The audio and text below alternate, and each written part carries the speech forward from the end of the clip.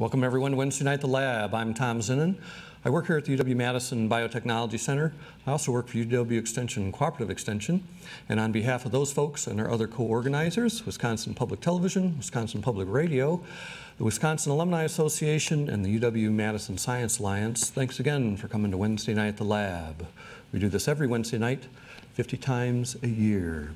Tonight it's my pleasure to get to introduce to you Ted Simpson. He's with the Wisconsin Maple Syrup Producers Association. He was born in Rice Lake, and as he explained to me, he wasn't born actually in the lake, but in the town. That was his joke. It's good. I went to Bruce High School up in Rusk County and then studied math and computer science at UW River Falls. Then got a master's degree in education at UW Stout, and he taught at UW Barron in computer science and wrote several textbooks in engineering and computer science. The reason he's here tonight, though, is his family, particularly his grandfather, started sugaring in the 1920s. I think this is going to be one of the more interesting and tasty, perhaps tasteful talks we've had in a long time. I look forward to hearing what Ted has to tell us about the sweet story of Wisconsin maple syrup production. Please join me in welcoming Ted Simpson to Wednesday Night at the Lab.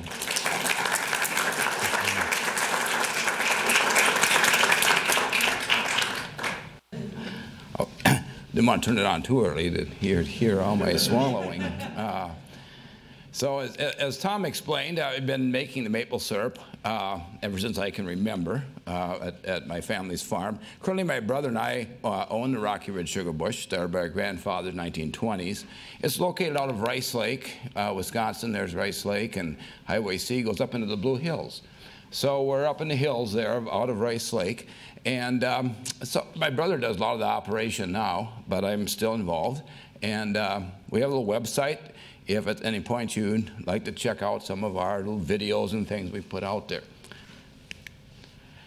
But really, the star of the show, well, maybe Tom, but I think it's the amazing maple tree, Acer saccharum. There's like 148 varieties of this tree throughout the world. And interesting that the saccharum family also includes sugar canes. So maybe it's not surprising that sugar comes from these trees as well.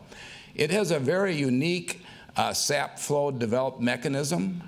A tree like the one shown in the picture here, it's not uncommon to have like 20 gallons of sap from this tree, and it can vary a lot by season. They live up to 400 years. We haven't noticed any real decline in their life as a result of tapping them.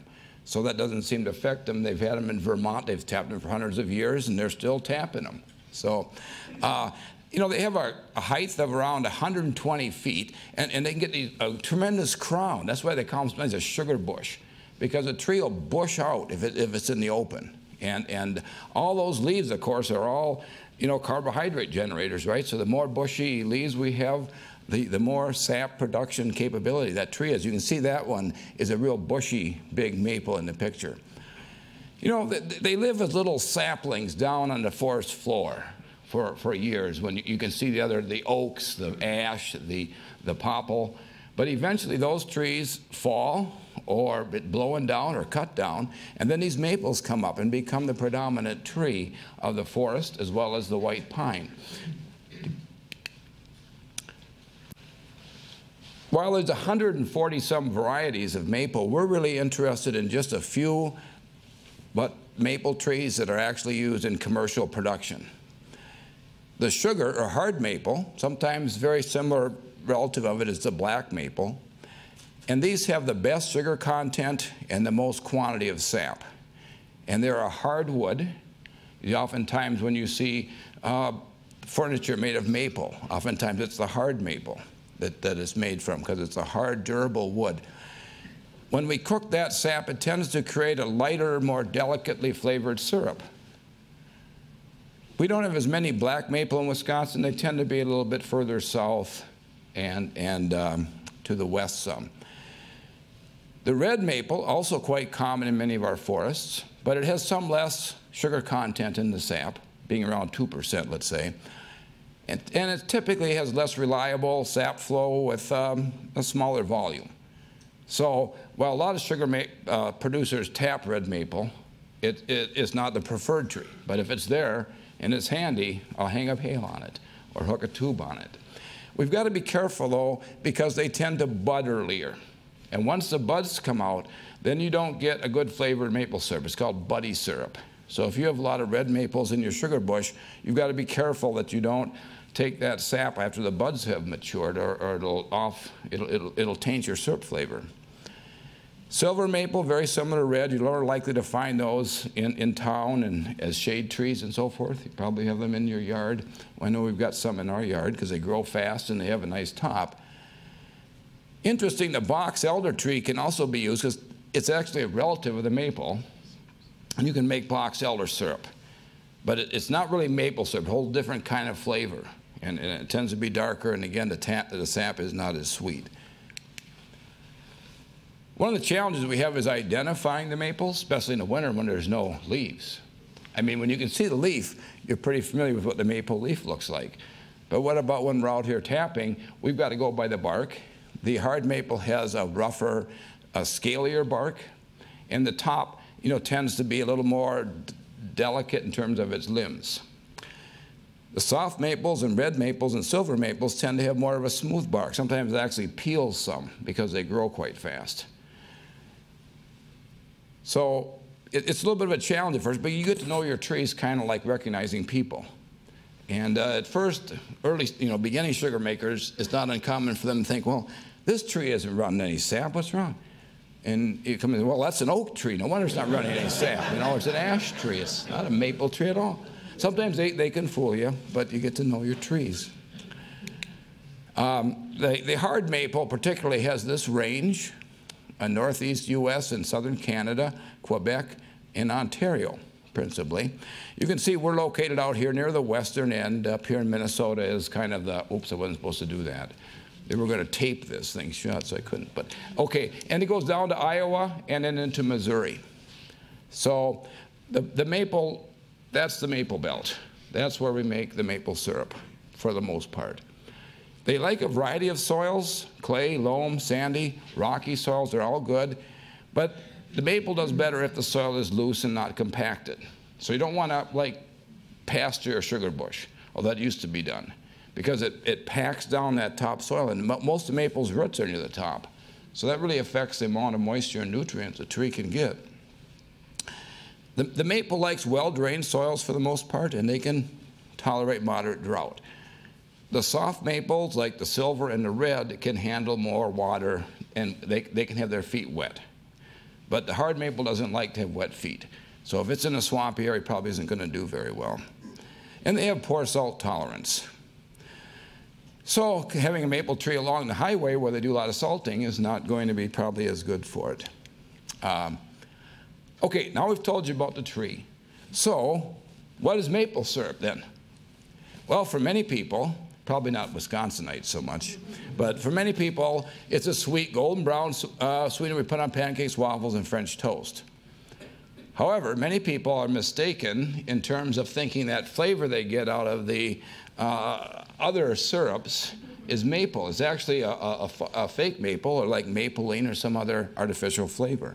It's not the real thing. So, and pure maple syrup, the flavor is derived basically by cooking that sap. And during that heating and cooking process is where the flavor is generated. Maple sap is a really interesting product in itself because it's a natural mixture of sugars, of course, water, it has minerals, and a whole organic brew of amino acids and other compounds. And when you cook that, those things combine to create that flavor. And that flavor will change a little bit from sugar bush to sugar bush, as well as throughout the year. We'll talk some more about that. And of course, a little warning to beware of what we call the fake maple syrups, because one of the things that our association is trying to do is work with the international associations to make sure labeling is correct. So these big companies aren't putting something like maple or have a picture of somebody collecting sap and there's nothing maple in it. So we're trying to get that out of there. So maple syrup's flavor then comes from this cooking process. And part of that is the minerals and so forth found in the soil, the terroir, the French call it, in terms of a wine, vineyard.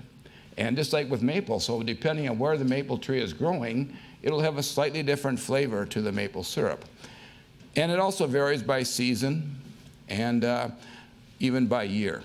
Depending on the season that we're having, our flavor will just be a little bit different. If you were just to take the water out of the sap, didn't cook it, you'd have a very sweet, clear liquid, but you wouldn't recognize it as maple syrup. So we've got to cook that to make that flavor. And speaking of flavor, today we have a new grading system, and if you're used to buying maple syrup, you might wonder why they've changed the name of it. It used to be called light amber, now it's called golden. It used to be called grade B, now it's called very dark.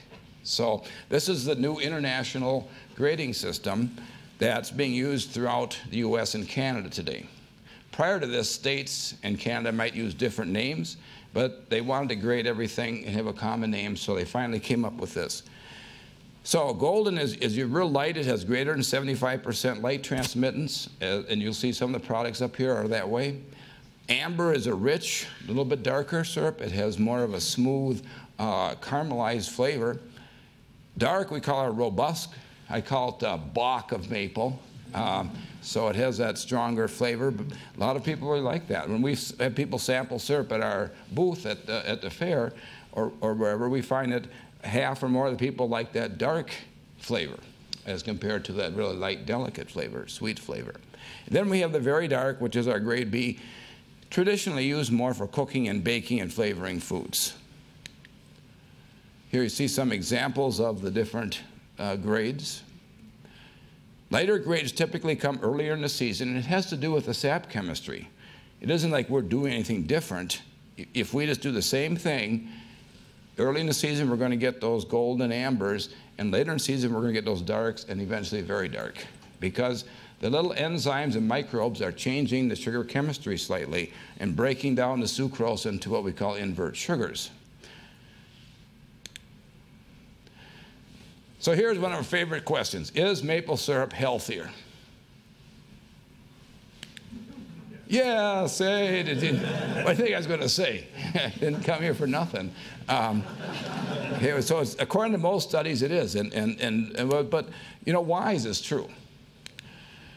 Well, according to a November 13th, if you have Time magazine, you might have seen the article on how maple is taking over pumpkin spice as one of the upcoming flavors. See?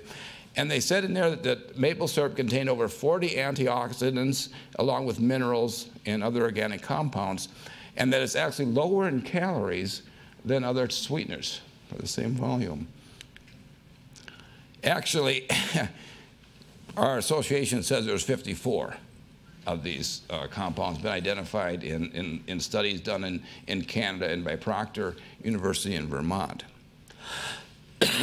But still, okay, sugar is sugar, isn't it? I mean, what's the deal here? Oops. Okay, so I got carried away with my little study. I'm not a chemist, but I, had a little fun with this. When you get a fruit from a tree or sap from the tree, it's primarily a sucrose sugar that is coming from that plant organism as it is in the wild. So we then take the apple and eat it, and the sucrose is broken down by our bodies into the fructose and glucose. Glucose is the blood sugar. It's the energy source that our body needs. And it is what is absorbed by muscles, and as I understand it, that's kind of the sugar you'll when you measure, if you're diabetic, you measure your blood sugar, it's the glucose you're measuring. The fructose, on the other hand, is processed differently, and it's not as good for us. Some people say it creates more fat in the livers, and just generally speaking, fructose is not beneficial to our bodies. Well, so I put the little guy up there. High fructose sugar, which is corn syrup, right? I mean, it's got a lot of fructose and very little glucose. So when it comes to sugars, then we rather have more of the glucose sugars and less of the fructose, and that's what we get with maple. So the sugar quality is better for our bodies and has all these other neat antioxidants and minerals and organic compounds in it. I thought this chart was kind of cool. And now I'm going to go through those, but look at something like manganese, 95 in maple syrup, and look at the rest. I mean, it just blows everything else out of the water. And then calories, I guess white sugar is less, interestingly enough. I think that's because of the glucose. But anyway, we actually have less calories. It's very similar to brown sugar, as you can see. Okay, we take this information, and the maple syrup industry then is going to use that to help market our products. But before we get into that, a couple of questions that typically come up. Who discovered maple syrup? Probably you guys know that one. How was it used? And where does Wisconsin stand in the production of maple syrup? And a little bit about the roots of Wisconsin's production. So as we saw earlier, maple syrup is unique to North America and Canada. No Chinese import options here. They can't make it over there. They don't get the weather. They don't have the maple trees. Originally, this was the main source of sugar for Native Americans, and then, of course, the pioneers. And as people are learning more, not only do they like the flavor of maple syrup better, but they're finding out that it's better for them. We're seeing an increase in demand, and part of our job in industry is to market this to people so they understand what maple syrup is. So where does Wisconsin rank? First of all, you've got Canada and Quebec making like at least 5 million pounds. Although there was some kind of hoist, you remember reading about that, of maple syrup out of some, they didn't even know they're missing for a long time. They got so much. They store it up in tundra, in barrels, where basically the ground is frozen, right? So syrup keeps indefinitely up there. So when they have good years, they store extra syrup there. When the poor year, they bring it back out. So that they kind of act as a buffer, which really helps keep the price of maple syrup more stable. Well, in the U.S., Vermont is first, of course. You know, they consider themselves the maple, don't they? Then we have New York State, followed by Maine. And then, when we get past that, guess who comes up?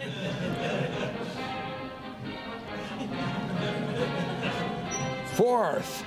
I think that's where we rank in the football standings. Okay, so oops, jumped a slide there. But after Wisconsin, we have Ohio, Michigan. There's a bunch of guys that wear purple to the west of us, and they're in that group too. So a lot of other states make New Hampshire.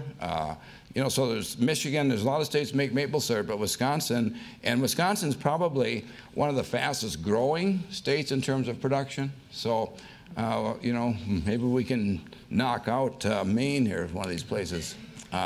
Keep working at it. Okay, isn't that one advanced?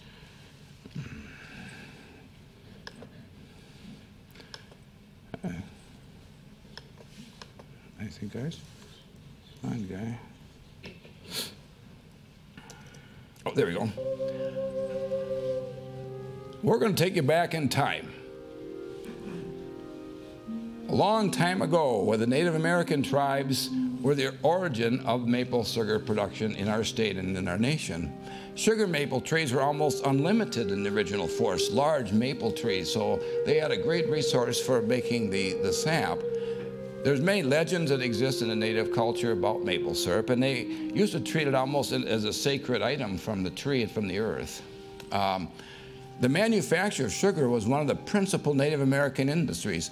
The Ojibwa up in the northern part of the state, we have the Menominee over in the east, the Ho-Chunks, all those tribes did a lot of maple.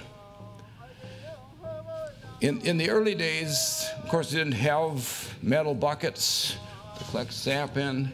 They had to use birch bark vessels. They cooked it by putting hot stones in the 100-gallon birch bark tanks, I guess. I wonder how our state inspectors would think of that if I was doing that back in the woods. They probably wouldn't like it so well. But they didn't cook it to syrup, all the way to sugar.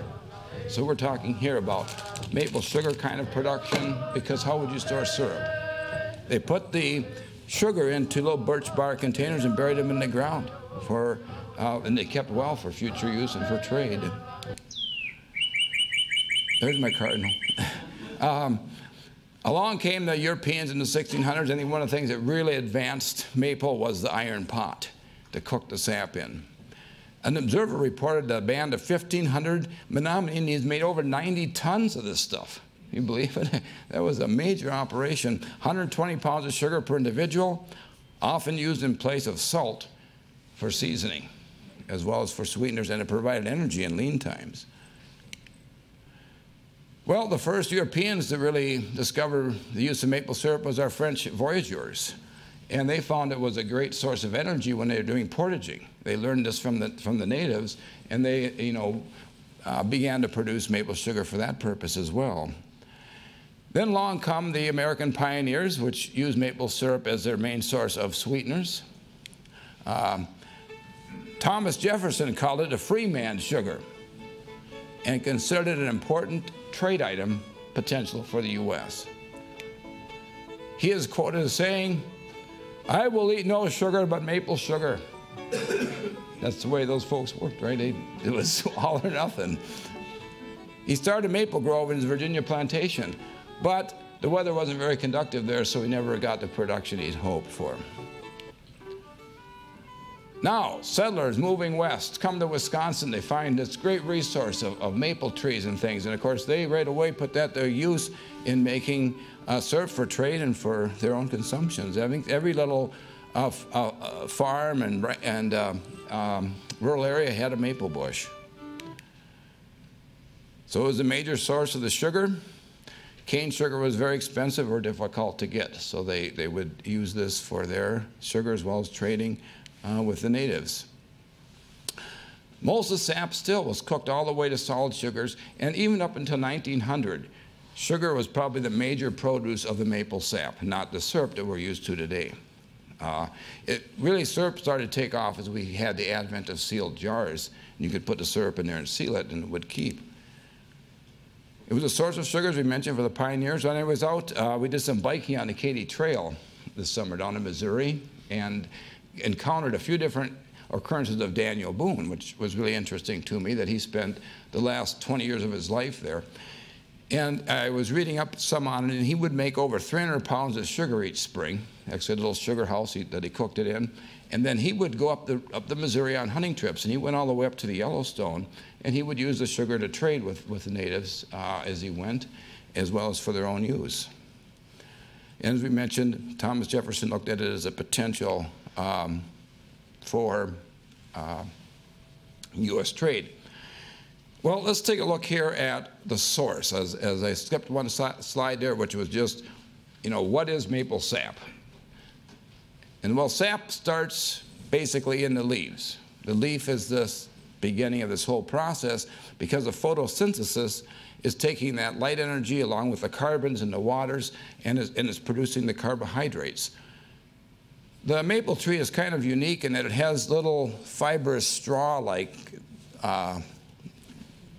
porous transfer material, fibers that can be used to transfer the water and the carbohydrates up and down the tree. So this process is happening throughout the summer. And I like to tell kids, when you see that tree sitting out here, it's making maple sap. It's an amazing process. And then as we get towards fall, the process stops. The chlorophyll, that was the important piece of the green leaf that makes this possible, production is stopped and the natural color leaf is seen. So you have the beautiful reds and the yellows and the oranges. Of course, without the chlorophyll, the leaf dies, drops to the ground, the tree goes into dormancy, and conifers kind of wonder what's going on. So we go through the winter that way. And then, spring. The sun's out, the day's longer, we feel the warmth, and things are starting to melt. And these fibers in the maple tree, because they're hollow, as we get that frost and the freezing and thawing, it generates a vacuum. And these little microscopic straws then move the liquid up the tree, up to 100 feet up the tree through this process of the thawing and the expansion of those little fibers. This process is not totally understood, but they have a lot better handle on it than they used to. And you certainly notice it as a maple producer how much difference that frost makes. So as this water moves up these fibers, it picks up the carbohydrates that were stored throughout the summer and moves them up into the tree, into the sapwood. The sun activates little microbes and enzymes. These enzymes break these carbohydrates into sucrose sugar, essentially, and give off carbon dioxide. And these little microbes are typically active in a temperature range of around 35 to 40, maybe 45 degrees. If it gets warmer than that, they quit. They don't work when it's warm. They don't work when it's too cold. So they're picky. You know, they've got their job and they know what they need to do. So during the right temperature range, then, this tree will be like a pop can with 20 pounds per square inch of pressure in there. So any break in the bark or a hole that we drill, the sap gets pushed out. If we don't get the right conditions, if it never gets the right temperature during the day or gets too warm or doesn't get warm enough or doesn't freeze at night, and all those kind of things make a difference in whether we get a sap run. You can put a bicycle tire pressure pump in the sap hole and check the pressure in the tree. And if it's like under 20, 15, 18 pounds, you won't have much sap run that day. But if it starts getting up there, then they'll take off. Here we see a little sap run, and the maple sap looks pretty much just like water. There's my cardinal.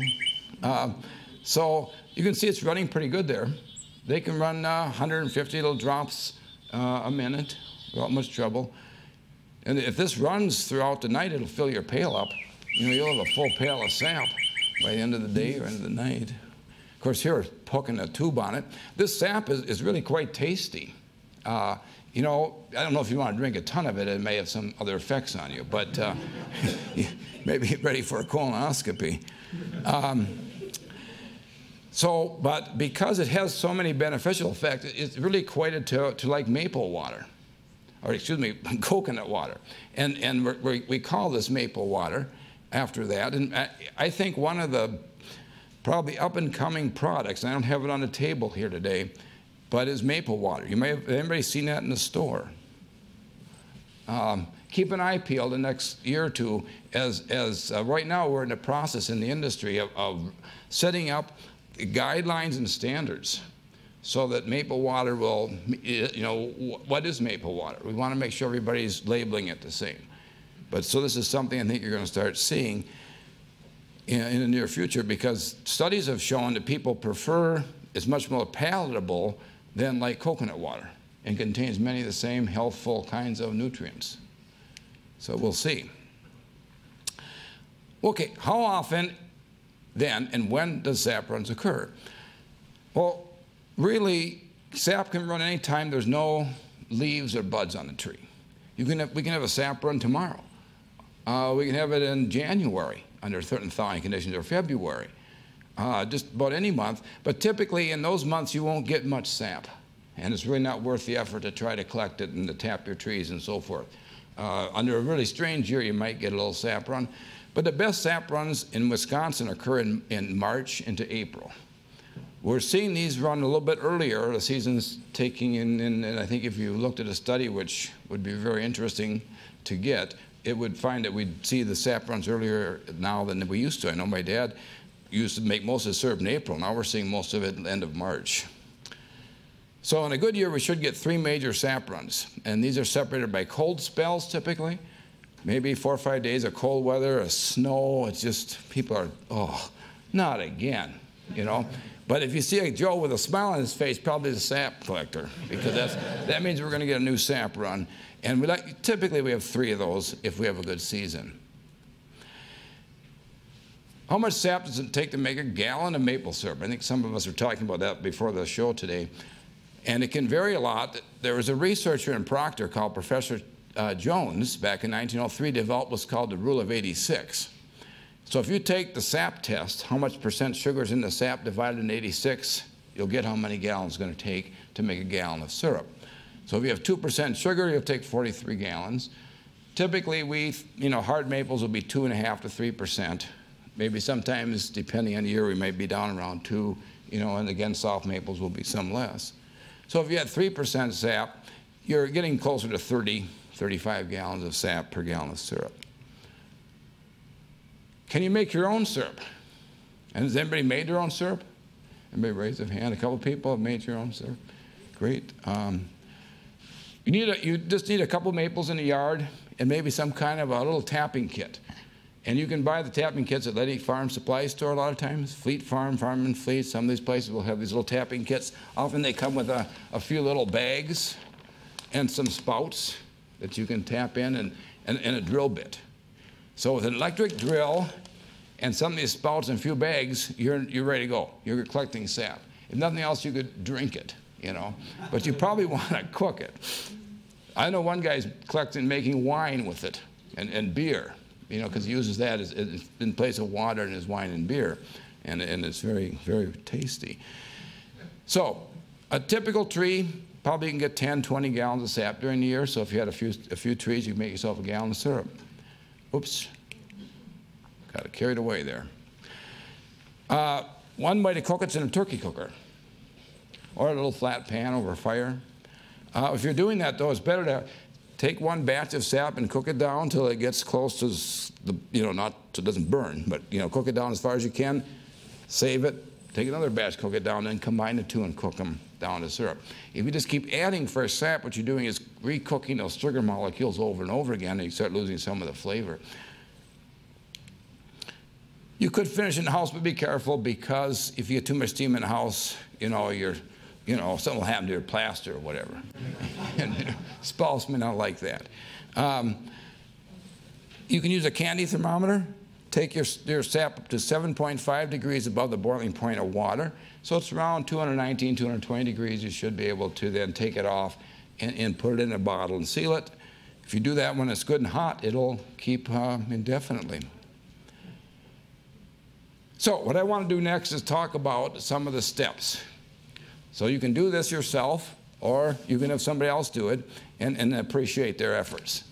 But there's really 4 steps in the process. Starts with tapping the trees. Now, this means you've got to find the right trees to tap. And our little fellow here on the left somehow wasn't looking up and tapped telephone poles. Didn't get anything out of them. And this is kind of dumb, but I've done this in the woods. Go tap this tree. I'm tapping and then come back. Geez, there's no top on that tree. The thing's dead. You know why? No wonder it didn't run any sap, So anyway, look at your tree tops. Make sure it's a healthy tree. Find good wood. Rotate the tap holes, and you'll get used to identifying maple trees that they kind of all look the same when you started, but later you find that you recognize them easily. Usually we put one tap in, but if it's a big tree over 15 inches, you could probably put a couple taps in it. When would you tap? We mentioned probably early, mid-March. Depends on your location, and each year can be a little bit different. This last year, we sort of missed some of the boat because we should have tapped in February up there in Rice Lake area. But we typically don't have any luck tapping in February, so we decided to wait till March. And we missed the first sap run. So you want to make sure you get good wood. Good wood is big. If you tap an old tap hole or something, you're not going to get much. Rotate the tap holes around the tree. Even though it's typically good to tap, a lot of people like to tap on the south, the east side of the tree because it warms up quicker in the spring. But studies have shown it doesn't really matter. But the main thing that matters is having a good tap, a good solid wood. And electric drills. God, has that been a lifesaver?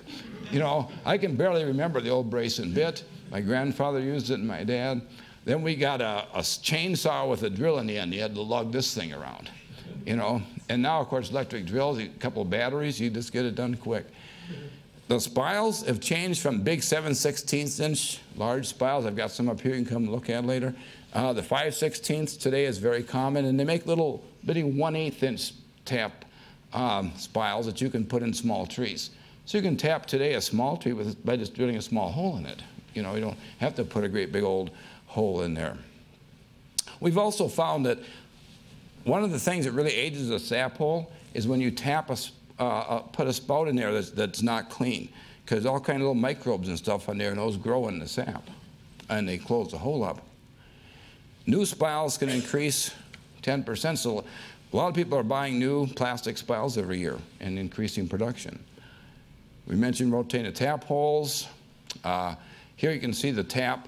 We have a slight angle, and when you tap that spile, you want to be careful. Don't give it a big whack. You'll crack the wood. Tap, tap, tap, tap. You know, get it in nice and gentle. Make sure it's in solid. It'll fall out. And that's disappointing to have your bucket on the ground. Okay, we've got our trees tapped. We're ready to collect. And depends on your collection how you tapped them. In the old days, you had one choice, the size of your sap bucket. A lot of people had little 1-gallon, 10-quart buckets. Of course, they run over right away, and you lose a lot of sap. So trees can run 3 to 4 gallons of sap in just several hours. So you want to make sure you have a large enough bucket, or you're right on top of it to collect it when it fills up. The collection of buckets is rather labor-intensive, going around picking these things up and lugging around through the deep snow. It's not for us older guys. Also with buckets, you got to take them out, then the cover is out, pick them up, wash them. It's a lot of overhead. They say one man can gather 500 buckets a day. So some of these operations have 8,000 or 10,000 trees. Think of the team you'd have to have out there to collect all that. So buckets are good if you have small operations. The other problem with buckets is you have to get into the woods with equipment. Four-wheelers, tractors, something that compresses the soil. Bags, they're easier to take out.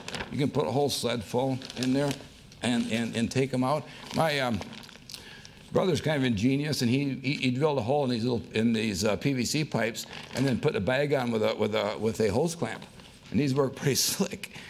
And bags only cost a few 10, 15 cents, 20 cents a piece.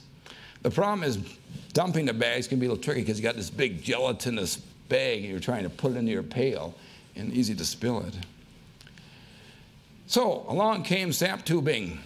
Advantages: reduces labor in collecting the sap, increases the sap flow, especially if you put a vacuum on, you can suck the sap out of the buggers. By gosh, we're going to get our sap one way or the other. And if the tree can't generate enough pressure, then I'll suck it out by creating a vacuum on the sap hole. It's much faster to tap these trees because you got the spile and everything sitting right there. You come up, put the thing in, tap, walk to the next one, same thing. And you don't have to worry about felling your maples, right? Because the sap lines are running right by the maples. You can get people that don't know a maple from an oak, and they can still drill a hole in there and put the tap hole in. Just make sure they don't goop the tree up by drilling too deep, or they should know what they're doing. The disadvantages is, of course, the cost of setting up this tubing systems. More difficult to move around the woods. You've got to be on top of tubings. There's things called squirrels out there, rodents, bears, all kind of stuff. Deer, they knock it down, limbs fall on it. You've got to be out walking your tubing lines. There's two types of tubing systems we see today. The one you see in the picture here is our conventional ones. It has main lines that we run the main line through the wood. It's this thicker pipe. And then we connect onto the main line the laterals. And then the lateral runs up. We can cook maybe 7 or 8 trees onto the lateral line. Quite a bit of setup to get this all together. But once you've got it, you're a happy guy. Bears are big troubles. We've had them chew holes in main lines. They decide to suck the sap out. They tend to round up the laterals and put them in piles, and I don't know what they're up to. I guess they got nothing better to do. Interesting. They're working in the woods. A new type of tap. This is kind of recent development. It's much thinner line. It's called 3/16, and you don't use main line with this. You just run this down the hill. You can run up to 30 or 40 trees onto one of these, and because it's thin, as the sap comes in here, it creates vacuum by the hill. You can get over 20 inches of vacuum at the top of a 50, 60-foot hill just by the weight of the sap. You don't need to put in vacuum pumps and things, and this is great for small operations that have hills and trees they want to tap that way. If you want to, you could take all that down, especially if you had a small operation. You wouldn't have to leave it up all year. We can create hybrids. Here's one. We got 3/16 in this woods here, running down the hill and getting around 20 inches of vacuum. Okay, however we did it, we've got sap at the cookhouse. We either lugged it in, pumped it in, it ran in, and somehow it got here and it's sitting in a tank by our cooker. Now we're going to make our syrup. And let's take a look at this process.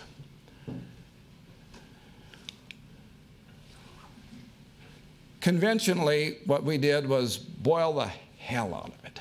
Just boil, cook and cook and cook. The bigger your cooker, the better. But in our sugar bush, we have two 16-foot long by 5-foot wide evaporators. They burn wood like you wouldn't believe. You think you're running a steam engine. And here I am stoking up one of those evaporators, cooking both rigs. But you burn a lot of wood, and you know, you don't get as much syrup at the end of the day as we'd like. So there's many changes in the process. Let's take a look at some different operation here. What's going on with this guy? Come on. Wake up. Oh, there we go. He went like mad. Here's a little, you can buy a little bit evaporator like this. I was talking to one of the producers up here at Cadott. He said, you're amazed at how much the hobby market is growing. So people cook their sap instead of a turkey cooker. Here's a big evaporator. It's called continuous flow because you see the sap comes in the back, and there's little flues that drop into that firebox, which really increases the surface area. And the sap starts in the back and just kind of works its way forward as new sap comes in, so that by the time you get over to the other edge, you've got a very rich, almost maple syrup. And we'll usually check the temperature. When it gets up to the right temperature, we'll draw it off. Some of the changes that have been going on with the evaporators, fuel oil is one of the first big changes. People started using fuel oil instead of wood. Of course, that's kind of expensive, but then again, it costs time and money to make firewood. So it really isn't as bad as it may seem. Better efficient flue pans, steam-aways. Like, look at this rig down here. It's got big steam-away pans, so the steam comes up and it actually reheats and boils sap so that we get the most out of our wood calories. But probably the biggest thing today is this guy, reverse osmosis. Raw sap is pumped under high pressure into a membrane. And then the water molecules go through the membrane, but not the sugar and minerals and those kind of things stay out. So we concentrate the sap by squeezing the water out of it. ROs can take over 80% of the water out of your sap.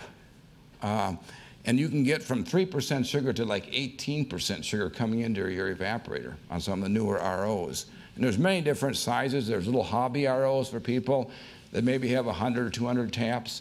And there's gigantic ones for people that have 10,000 taps. One of the things that we see changing is how the ratio between the evaporator size and the RO size.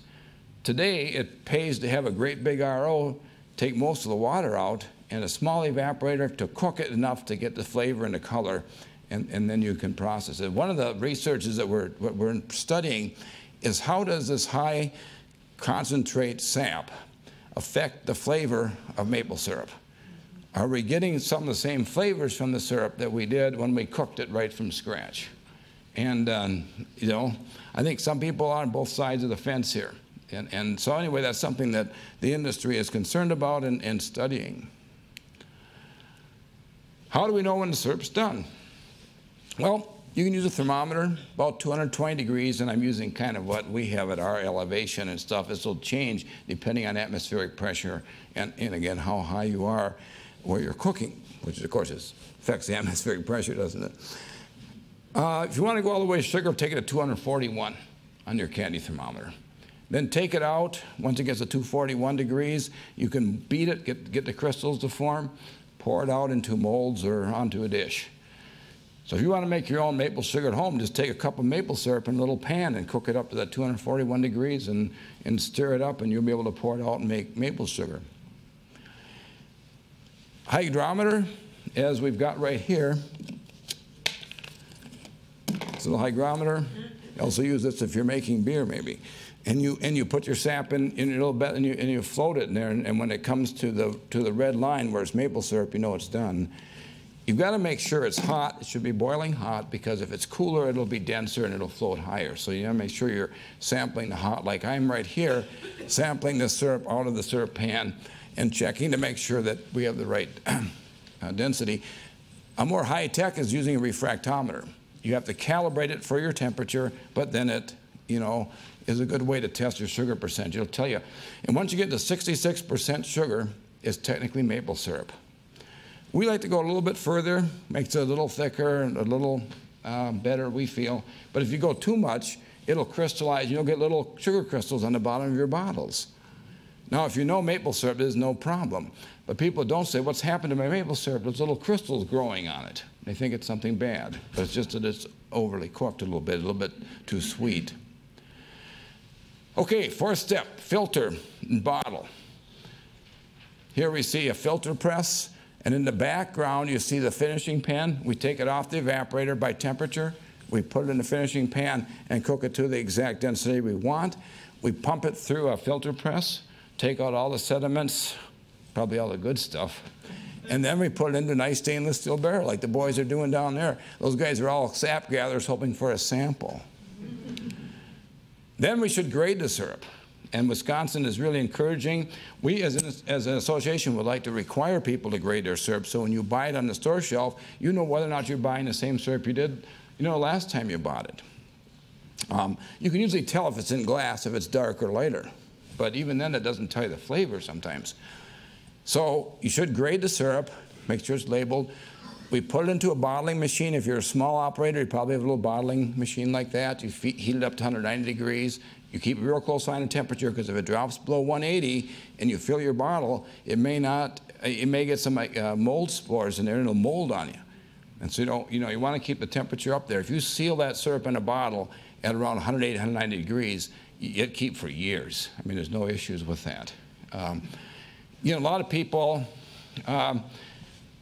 in Wisconsin, we tend to use more glass for bottling our syrup, but a lot of states put more into plastic.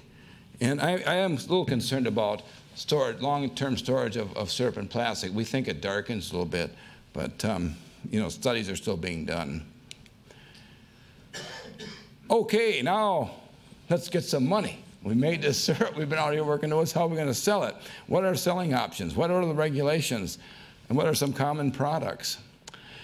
Well, one selling option is to take those barrels you made and take it off to the bulk syrup buyers. Another one is to sell direct from your farm stand, or maybe sell it online, or optionally through a store. But if you're going to sell through stores, you need a license. That means you need to have an inspection, get the syrup license before you can sell it in stores. You can sell limited amount of bulk syrup to the packers. Now, these aren't Green Bay guys, because they don't buy syrup in barrels. They buy beer in barrels. Anyway, so you sell it to a packer. A packer is a person who basically bottles maple syrup and distributes it. We have some large packers in our state, and you can find out packers that are around you by checking our website. Here's some of our standard products, and I've got those on the table here. We've got the syrup in nice gift bottles for this time of year. These different kinds of syrup we'll talk about. Then there's the maple cream or spread. We can open that later. And then, of course, there's sugar candies and all that good stuff. There's some special products. We've got maple mustard, barbecue sauce, cotton candy. I got maple root beer up here. We've got flavored syrups, cherries, cranberries, apples, who knows, cinnamon sticks in it. Guys are trying all kinds of stuff.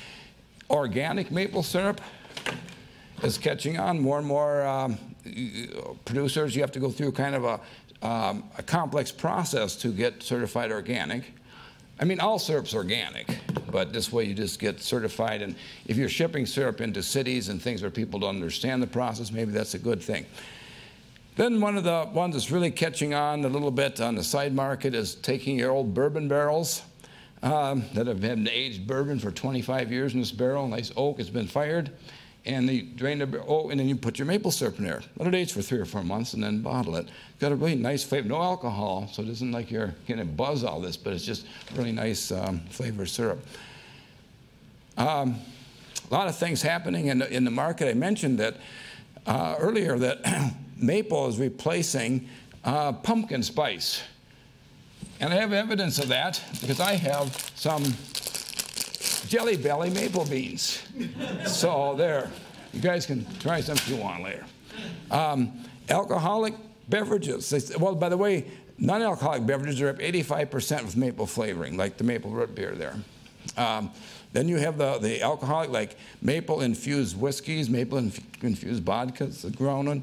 Microbrews are starting to use maple for making beers, and I've got a nice bottle of maple wine that's made. So there's a lot of different specialty products. And we mentioned maple water coming. That may be really a big product if that takes off like it has the potential to. Canada's been doing a lot of work in marketing maple syrup overseas in Europe and Asia. So, and those markets are growing. What are some concerns for the future? Climate change. This has changed. The maple belt's moving north further. We're not sure how climate change, how fast it happens, how the maple industry may be affected. But it is, we're noticing our seasons are more random. We'll have a really good season, and then we'll have a bad one, really bad one. And then you'll have the season happening early, like in February, and the trees aren't even hardly ready to run yet, and the weather warmed up. Vacuum pumps, vacuum systems, and tubing systems like this are helping a lot because you don't need the perfect weather to get a good sap run. And so the big producers that are sampling several thousand trees, they can't afford to have half a crop. You know, they'll go broke. So with high vacuum, getting over 20 inches of vacuum on the sap lines, it really makes a difference on bad seasons. If it's a good season, the gravity guy is going to make about the same as the vacuum person. But the good seasons happen about once in 3 or 4 years. So the vacuum guys can get pretty consistent seasons every year. It doesn't really take a lot more sap out of the tree. And the biggest change we've noticed in some of the research is that the surplus sap of the maple tends to be used for seed production. So maples seem to do pretty good with seeds, so probably not hurting them too badly. Another big thing is invasive insects. I think the long-horned Asian beetle is the biggest threat that the maple producers encountered in recent history. And it started out in Massachusetts, I think, and they've been able to keep it pretty well contained. The good thing about it is that when these longhorned Asian beetles drill holes in trees and lay their eggs in the young, they pretty much stay in that tree until the tree starts to die. Then they move. And they don't move long distances. So we can see that a maple tree is infected. We can get rid of that tree, get rid of the Asian beetles. So if we're on top of our woods, which one thing about maple producers, they're out in the woods a lot. They see if their trees aren't looking good, something's happening. So I think we're so far hoping to keep that contained, but who knows what's next. Another thing is regulations. Regulations are, well, two-edged swords. They're good, but if we over-regulate an industry, we can also cause that industry for that state to be less competitive. So we're, in our Maple Association, working with the State Agricultural Department to make sure the regulations make sense. Like, for example, this last year they thought the evaporator should be cleaned after every cooking. What, did I hear that? What? Please tell me that again, eh? No, you couldn't clean that great big rig after every cooking. You know, you'd go broke. You know, it would cost you all your time. So there's no need to. So anyway, we're the same with reverse osmosis, the regulations for using that equipment. We need to work with the state, so they want to do good, and so do we. And education is a lot of that. And that's where our association becomes so important to the industry. Wisconsin Maple Syrup Organization promotes maple syrup production, marketing throughout the state. Our members are all sizes of producers. We have very large producers, several thousand, 10,000 taps, and a lot of producers only with 120 taps. But they, you know, it's funny, some of the people that know the most about maple are the hobbyists and the people with a small number of taps, you know. They are really on top of it because that's their passion. It's their hobby, it's their interest. We hold annual meetings and conferences. We hosted the International Convention in Green Bay in 2006, and we'll be hosting one in La Crosse in 2020. So we'll have producers from all across the U.S. and Canada here to learn about Wisconsin and our maple syrup and how things are in this part of the country.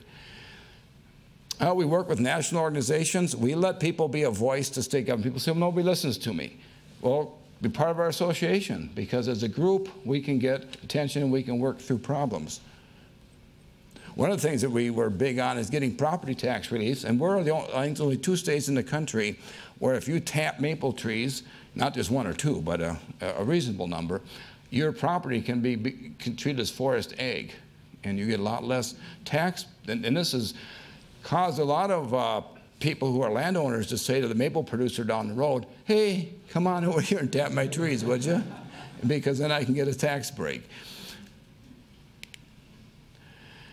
We're doing a lot of promotion for the public. We have a fall tour, which is open to the public. We did it over in southwestern Wisconsin this year. We had like 100 people. We went around a couple of maple productions. We went to a microbrewery. We had a good time there. And we saw other businesses, cheese factories and things, so we learn about local industry as well as maple production. We do syrup judging in May. People can bring their samples in, and if their syrup is judged blue ribbon, then they are able to bid the syrup through our state fair booth. So they can, if you come down to Milwaukee, stop by at our state fair booth and see what we've got. We maintain websites and work to get grants for education. We're working right now so that teachers can get packets for their school so they can, show the kids how to tap trees and make some maple syrup. And we're exploring new marketing methods. One of the things we're looking at is some billboards around the state. We have, and we'll show you, we've got a lot of publications, maps that show all the producers in the state, which we're putting online. Booklets, like the Beginner's Guide to How to Make Syrup. I've got these here for you if you'd like one tonight. So we do a lot of things to kind of promote maple. Here's our website, wismaple.org. Go out there and you'll learn a lot about maple as well as our events and things that are happening around the state. How about sustainability? One of the things that we want to talk just briefly about. We've had trees in Vermont and other places tapped for over 100 years that show no adverse effect. We've decreased the size of tap holes. They used to be like 7/16. Now we're down to 5 or even less. Because with vacuum, we don't need a great big hole. We can suck this much sap out of a small hole. And so smaller holes for smaller trees. Vacuum enhances it without the need. I mean, like say the natives used to cut a big notch in the buggers and then put a stick out to run the sap off. Here's an interesting picture of a tree that's been tapped for many years. Sometimes people in the logging industry don't like sap producers because they say, well, you're ruining my butt logs. Well, they found out that people pay a lot more for trees that have this kind of a neat pattern in it. So now, come on in, tap my trees. Maple forest sustainability. One of the best things about maple is that people take good care of their trees. We're out there, we want our trees to be healthy and strong and growing well, looking for insects and other kind of problems. Typically, you can get 60 or 80 taps an acre. And forest diversity. We don't want a pure maple forest. We want to have ash and oak in there too, and other varieties, because that creates a healthier forest. Here's a few references that I used during the program. There's a neat book called Sweet Maple. If you Google that one, that's really an interesting book. North American Syrup Producers Manual, which is done by the Ohio State University Extension, is very complete and a lot of research in there. There's a neat little booklet on making maple syrup in the USA since 1650, which I used to get some of the information on the natives and some of the early settlers. Of course, that Time magazine article, and how much can we learn by Googling, eh? A lot of my pictures and stuff come by Googling different sites. Some of the product donations you see here today come from Roth Sugar Bush up in Cadott, Anderson Maple Syrup up by Cumberland. I got some stuff from our sugar bush. Volsa's provided the maple cream and some other stuff. And of course, Wisconsin maple syrup producers provided me with lots of materials. We'll take a look for questions. But one last thing I want to end with, because this is kind of interesting technology called plantation maple. In Proctor, Vermont, they're saying, how could we maybe utilize some of this land, which is no longer productive agriculturally, by growing trees? Well, it takes like 30 to 50 years for maple to get big enough to tap it conventionally. So what Dr. Tim Perkins has done and his assistants is they've put maple saplings in rows. They run a wire along there like you would in a vineyard, and there's a sap tubing line along there with a vacuum pump. They cut off a chunk of the tree, as you can see here, and they put a little sap sack on it and suck the sap out. And research has shown that they've been able to get more sap per acre through this method than conventionally big trees. It doesn't kill that little shrub. It just grows out. And then you cut another piece off, and it, you know, and you trim it just like you do in a vineyard. So who knows? They're doing research on this to see if it's really going to be a feasible method. One nice thing about it is these little trees do not need quite the weather. They can grow in a wider range of climate. They're not as affected by insects and things, so he sees it as a potential way to kind of help the industry as we go through some of these challenges. Okay, well, what I want to do now is kind of wrap up, see if you guys have some questions, and hopefully, you know, you have a lot better idea today as to the story of maple in Wisconsin and where it's going, what we're doing, and it's just wonderful to have such a nice crowd here, and we hope that this has been you know, a worthwhile presentation to you. Please feel free afterwards, we'll come questions and take a look at some of the products. Thanks.